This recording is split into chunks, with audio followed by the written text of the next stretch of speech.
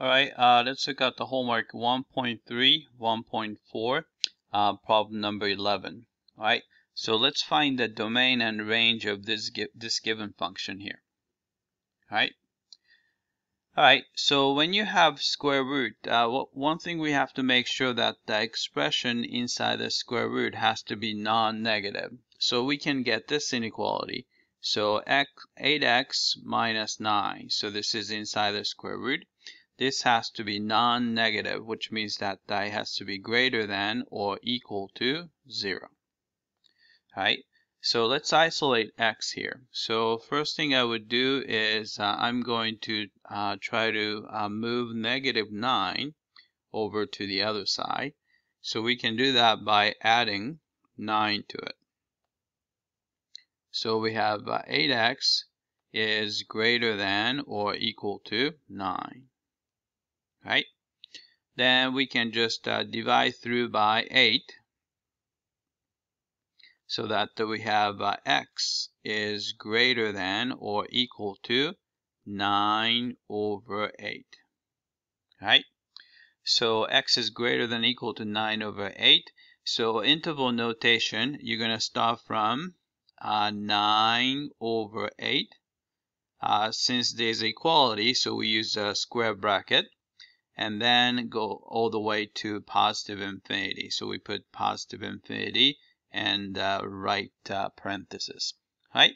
So let's type this guy in. So domain is square bracket 9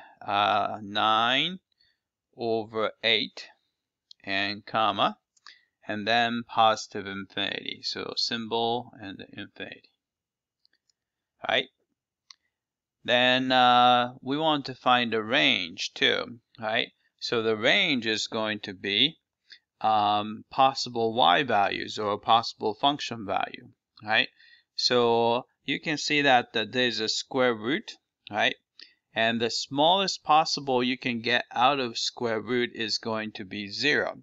For example, you can put x to be 9 over 8.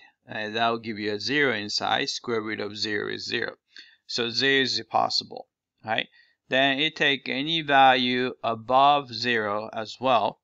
So the range is going to be starting from 0 and above. So the range of f is equal to starting from 0 and positive infinity. Right? So let's type it in. Right? It's going to be starting from 0 and positive infinity. Right? So let's check the answer. Submit for testing. Alright, I came back and looks like we got the domain and range correctly. Alright, to make sure that this is a correct one, I'm going to show you what the graph is going to look like on GeoGebra. So I'm going to open up a GeoGebra. Alright, there's a free software called the GeoGebra. So I'm going to just Google GeoGebra and hit enter. Alright. So you have, it's like a graphing calculator and does other things. But what we can do is we can go to GeoGebra and click on here. Alright. Then we can just maybe start graphing, maybe. Right. So here. Alright. And it opens up. So I'm going to type in y is equal to square root, so there's a square root here, right? Then you have 8x minus 9, right? Then hit enter, right? So then you can actually, I think you can just click and drag and kind of move things around, and here, right? So you can see that the domain is going to be starting from, this is 9 over 8 and above, right?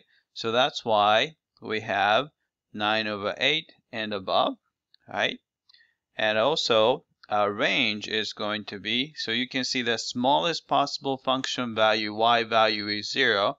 then you can go any higher, as high as you want. You can see that this guy is actually getting higher and higher.